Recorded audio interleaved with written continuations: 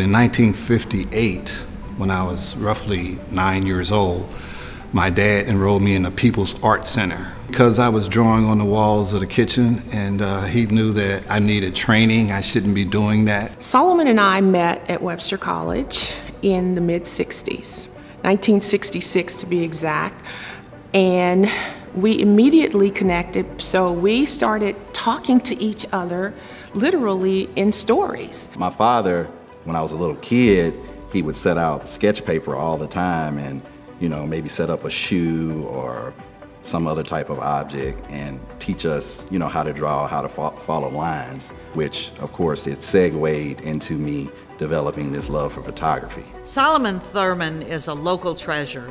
Solomon's an educator, an artist, a philanthropist, and an activist when it comes to social justice.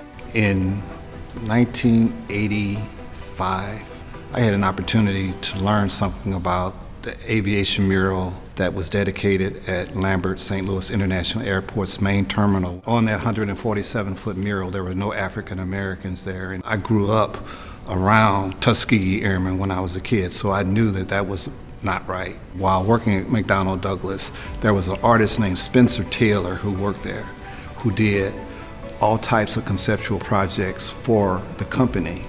And then when the opportunity to try to do a mural at the airport came about, I reached out to Spencer and asked him would he like to work with me on trying to formulate a proposal to get that project done. Working with Spencer, he was a master painter, absolutely masterful.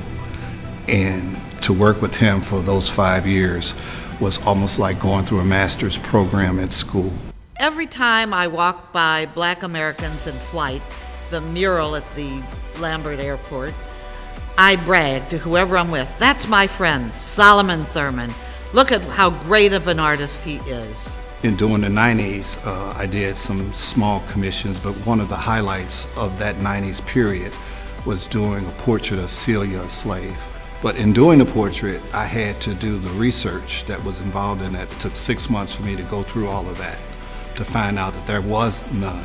So I had to conceptualize what Celia looked like based on Celia's story. That was a beautiful, beautiful project because it made me reach out to historical fact information about projects and paintings that I did in the future. We first became acquainted over 60 years ago. We were neighbors. We were footwear maintenance engineers. Everybody else called us shoeshine boys. From 9 o'clock in the morning to 9 o'clock in the evening, every Saturday at a shoeshine parlor, we would, myself, Solomon, my brother Robert, and our friend William, would walk from the shoeshine parlor back home. It's a painting that I commissioned him to do. He got it absolutely right.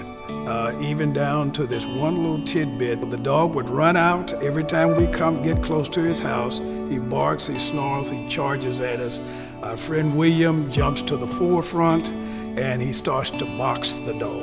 Solomon and I met around 2000. When I think of Solomon, I think of someone who is a talented artist, but he is also a gifted educator, he's a community activist, but most of all, he's a kind person.